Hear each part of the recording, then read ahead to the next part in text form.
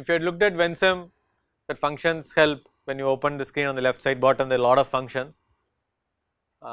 We have seen a few of them, pulse, step, random normal, if then else, min, possibly is a max. There are so many other functions which, if situation demands it, just go over those list and see whichever is applicable, we can use it in our model. There is one other way in which this kind of a nonlinear functions are captured within our model. One is, of course, if we know the analytical expression, we can always put it y equal to whatever x power z or something, then we can directly capture it within the model. But many times such an analytical expression may not be available for us. So, in those cases either we use min max kind of functions or we use what is called as the table or lookup function. So, for second example, we will study how to model table or lookup function. Table lookup function is to capture the nonlinear response function.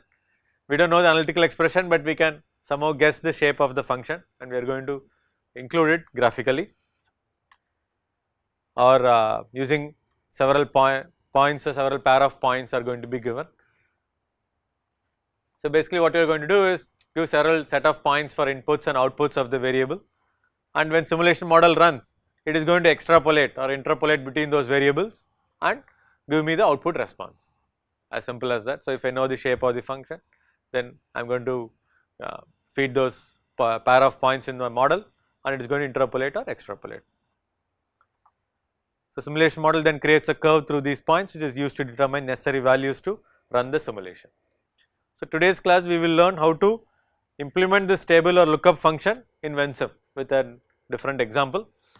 So, we will get familiar on how to input it. For this we will take up a non-inventory kind of an example. We will move into this rat population growth model. There is fair bit of text, bear with me and just go through it. An experiment has been conducted on population of rats. The rats were kept in a controlled environment of area 11,000 square feet with sufficient food and water supplies. Soon the population began to thrive. New rats were born, old ones died after an average lifetime of 22 months. No migration or predation of population was allowed. The experiment found that population density affected infant mortality, which reduced the birth rate, but the death rate remained unaffected. Initial rat population was 10. Assume age does not matter for reproduction, male female ratio is 1:1. Also normal rat fertility is 0.4 rats per female per month. We need to build a stock flow diagram of the model. This is actually based on a paper. So, there are some assumptions given. No migration, which we just saw, is controlled environment, ample and sufficient food supply, and the infant survival multiplier.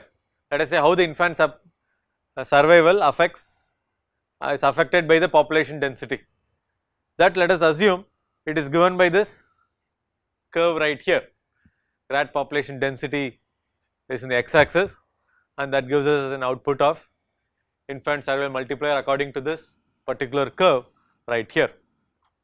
We do not know the analytical expression for that, we just know this curve. So, what we are going to learn is how to input this curve directly in our Vensim model is what we are going to see. So, as density is large, the survival multiplier goes down. If density is low, then everything survives because on the topmost y axis it is 1. Okay. So, the dots you see on the lines are the actual points. So, when I simulate, if a density is between any two points, it is going to interpolate. If it is outside the range, it is going to extrapolate the last 2 points. Okay. I hope everybody knows how to interpolate and extrapolate. Good thing is you do not need to do it, Vensim will do it. We zoomed in view of the same graph along with all the numbers of inputs and outputs. Okay. We will model this in Vensim using what is called as a lookup function. So, but this is just one parameter within the entire model. We have the remaining set of model which anyway we have to model to make our life easy. Partial model of it is already available, please download it. If you already downloaded it, open it. This is the entire equations underlying it, but the model which you have downloaded will not have any equations in it. please write the equations as per what is shown here. Again here the stock is shown as a D of rat pop, we are differentiating it based on birth rate and death rate. So the stock here is represented in this format. So using these equations and the constant parameters are also given, you may go ahead and write the equations, except for the last one, infant survival multiplier, which is a function of the density. Density is nothing but population divided by area. Don't write anything there, don't need to open it, because I have not shown you how to enter a table function. So you finish all the other equations. Okay, no need to give the equation of infant survival multiplier, but for all the other variables ensure equations are written or the constant value is mentioned. The initial rat population is 10. Initial rat population is 10, that is also mentioned. So first, before we go into that, let us just quickly observe the model so that we can get a feel of the kind of behaviors.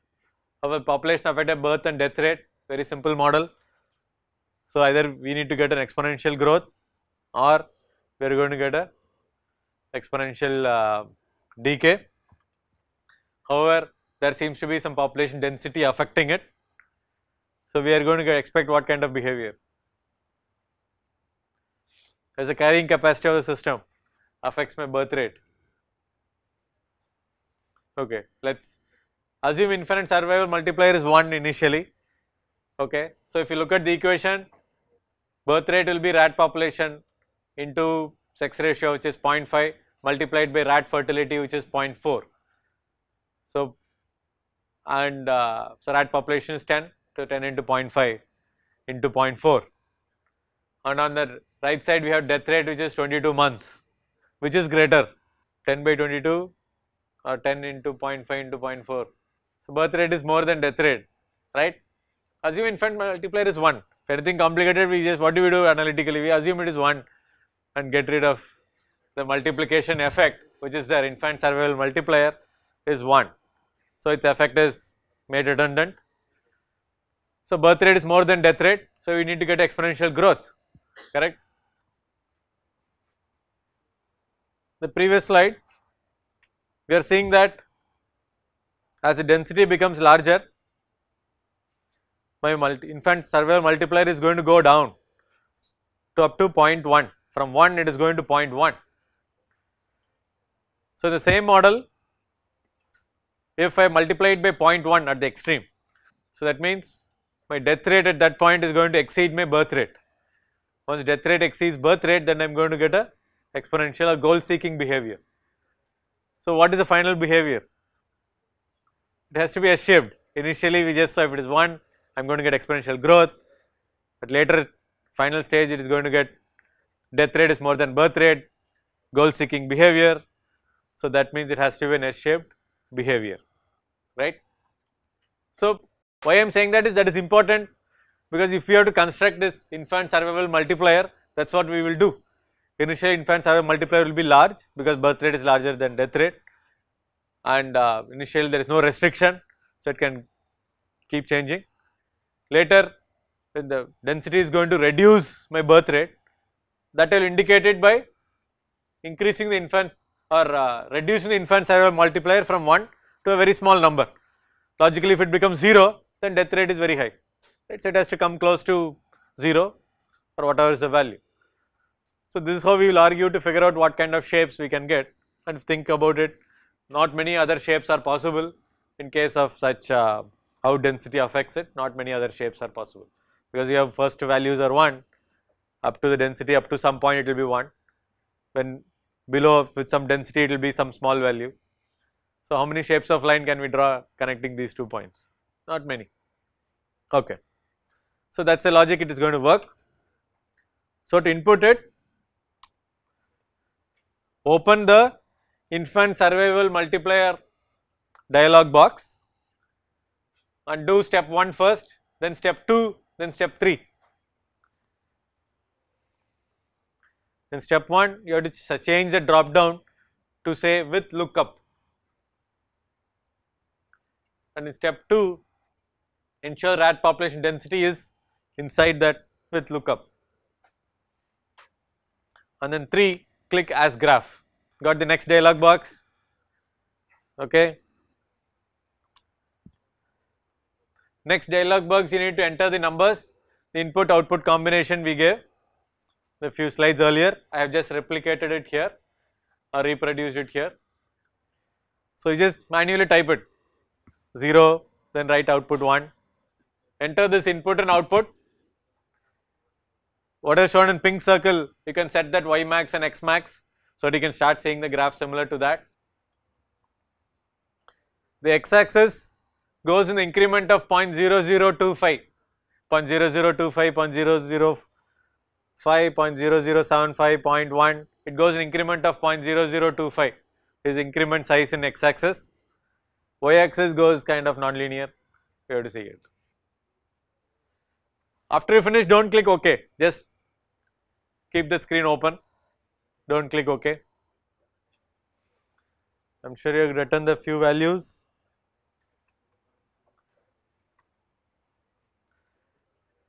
Remember, as you go down, you have to add, there will be 2 entries with 0.1. So starting there are 2 entries with 1. As you go bottom, there will be 2 entries with 0.1 on the y axis. I just scrolled it.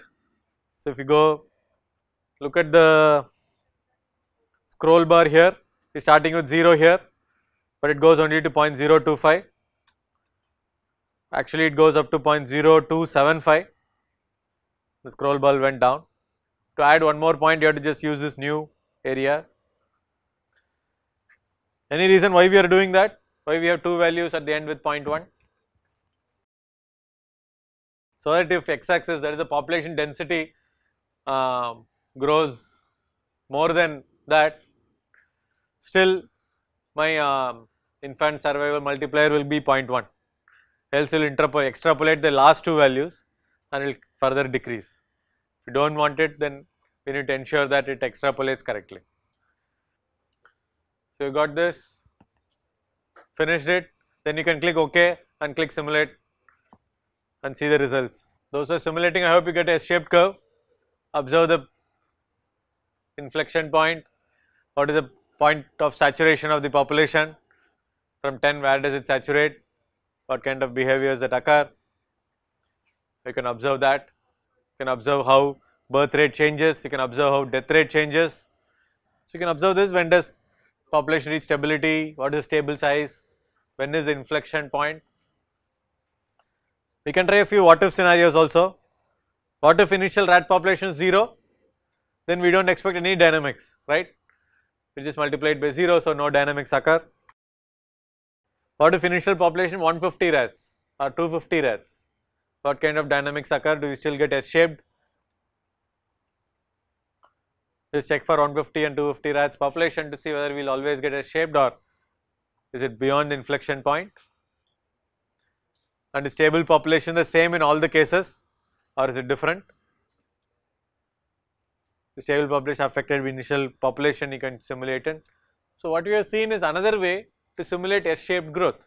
We had seen a few ways to simulate S-shaped growth.